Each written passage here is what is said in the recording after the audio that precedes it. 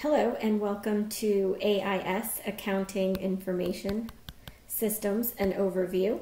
This is our first chapter video lecture. Here are all of our learning objectives, some of the ones that you should focus on to prepare for your final exam and just in general are the difference between data and information, right? We want to know those characteristics and how to determine value. Also, explain the decisions an organization makes. So you need to understand basic information and in order to gather that to be used for decision making. We're going to talk about transactions between all stakeholders, internal and external. And we're also going to discuss several major business processes that most companies have and how the AIS actually processes those transactions and processes the functions. Most importantly, what AIS can add in terms of value, what it can contribute to the strategy and the value chain. So first, let's talk about data and information.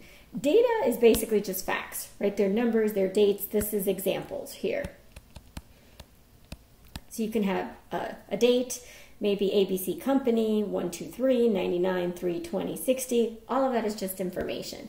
Now, when you take that data and you actually show it with some type of context, then we have information. So this is where we want no naked numbers, right? We want all numbers in a spreadsheet to have some labels. So these labels are what takes data and makes them into information. So now this date, you actually know is the invoice date. This 123 is an invoice number. You couldn't tell that from before. And here you see that it looks like we're purchasing some items. So we have 99 as the item number, the quantity, and the price to get our totals. So we need actual numbers and data to have labels to be able to make it information. And information is valuable, right? When you want to know the benefits must outweigh the costs, right? So for example, we need to, if it's too pricey to gather this data and then use it for information, if it doesn't give us that great of a benefit, then you don't want to do it. An example would be depreciation.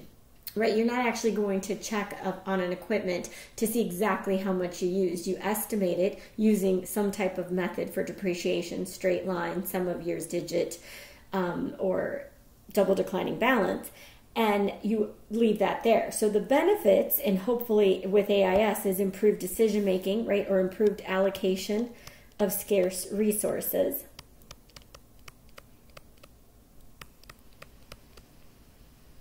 So this allocation hopefully gets, so the benefit is you're allocating properly, you're maybe operating efficiently, you're improving your decisions, and then the cost, because it is time and resources that you need to gather that information.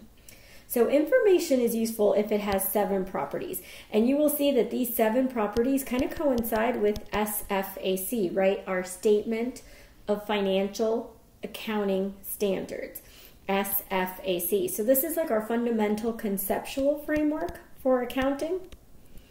And you see that this information is also what makes these qualitative characteristics is what makes information useful, right? Relevant, you need the information in order to make a decision. For example, you may want to extend credit to a customer, you may want to request payment, you may want to know if you have to reorder a product and understand the cycle counts.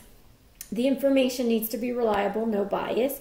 Completeness, it doesn't omit any aspect or any event, it's total. Timely, right? You need to have the information prior to making the decision and maybe have several alternatives and more information on various alternatives to make that decision.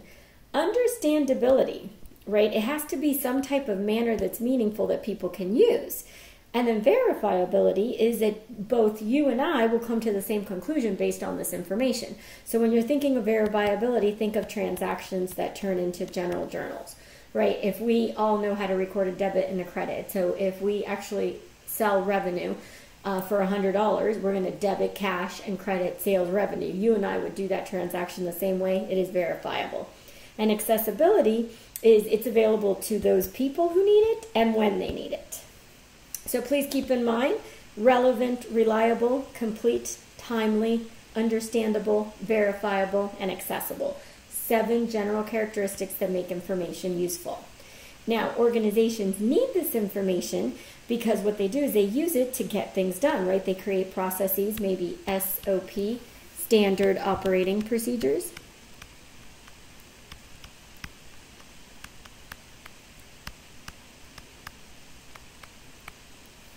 And so they're basically, these processes are structured activities that you do that are performed to get to a specific goal: closing the month, preparing financial statements, recording all cash transactions.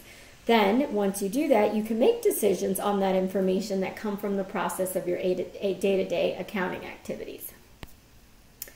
So, these transactional data that's happening, they usually happen between internal and external parties, right? So you conduct business within your organization and without. Within the organization, your stakeholders are employees, managers. Outside of the organization, it could be your trading partners, your vendors, your customers, and also banks, governmental organizations, regulatory bodies. So what the AIS system does is it gives you this flow of information, and it allows you to capture that information for various transactions, synthesize it, summarize it, and then share it with your stakeholders, both internal and external.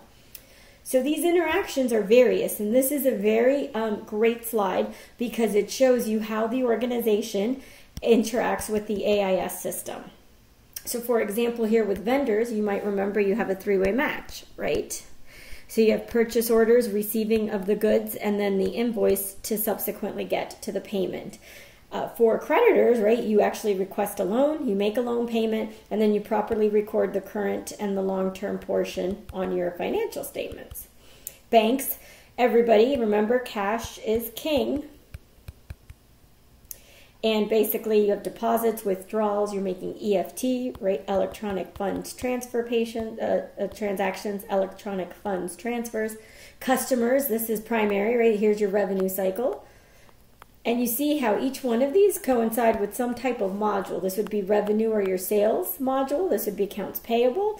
This would be your cash or bank rec module. Right, then you have employees. This would be your payroll and HR module. Management, this would be maybe your general ledger, your financial statements and financial reporting. And then governmental agencies as well. So that could kind of coincide. These two groups may be using the same types of information. So please keep this in mind, and keep in mind the documents like purchase orders, sales orders, wages in terms like your timesheets. Just keep in mind all the source documents that are associated with each of these processes. So basically, transactions are what start the whole process, right? And usually transactions have some source document, preferably electronically, and that's what creates this give and take. So for revenues, you provide the goods or you give the service and then you get cash. For an expenditure, you get inventory, let's say, then you pay with cash. So each cycle has both a give and take. So all of that discussion about transaction leads us to exactly what is an AIS system, an accounting information system. You will be working with an electronic one, Great Plains, and a manual one, your Systems Understanding Aid, throughout this course.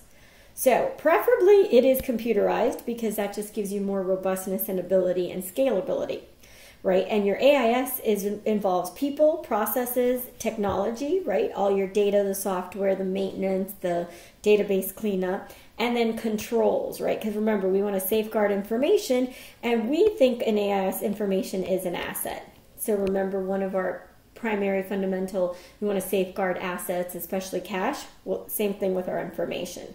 So these transactions are collected and stored in a fashion that the business can make decisions, and then we're hoping that this is done accurately, free of misstatement, free of error and fraud, because we have adequate controls to protect the information. And in this case, our information is data, our data assets, all of the customer information, credit card information.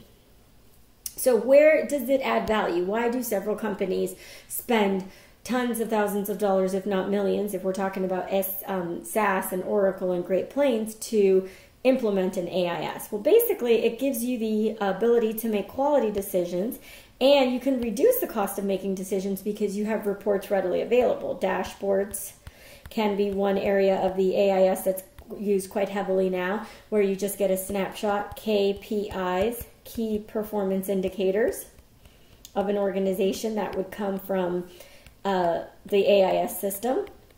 Also, we have now big data, right? Big data is just large quantities of data that are collected out there in cyberspace, right, through social media and other internet activity. So now we're also being able to use this big data, which could also be qualitative characteristics, and try to implement that into our AIS system as well.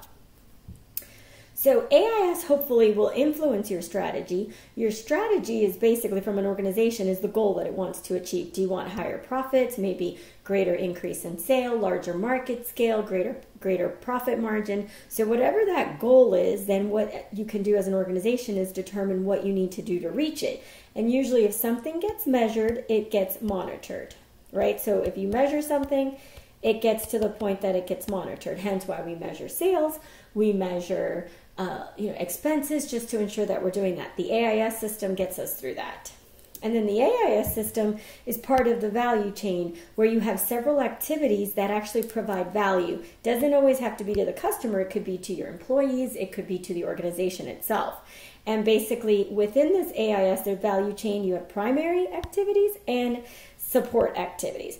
Primary activities are direct value to the customer, and then support activities are more to enable these primary activities to be efficient and effective. So these support activities you'll see here are some HR, technology, ITS is usually in here, your purchasing manager. And then you have your primary activities, obviously the receiving, so your shipping department, inbound logistics, we have shipping. Operations, where you're actually producing it, maybe your product lines are part of that. Your distribution going out, so you have receiving and shipping out. Marketing and sales is a primary activity. You have to sell your product. And then service, this is sometimes questioned if it's a primary or a support activity. This service can go both ways. You're repairing maybe your production equipment, it would be a primary activity, but if you're just maintaining and repairing any office equipment, it could also be a support activity. And lastly, you see AIS is filled with terminology and acronyms, as all other parts of accounting are. So these are just the key terms for this chapter. This concludes our video lecture.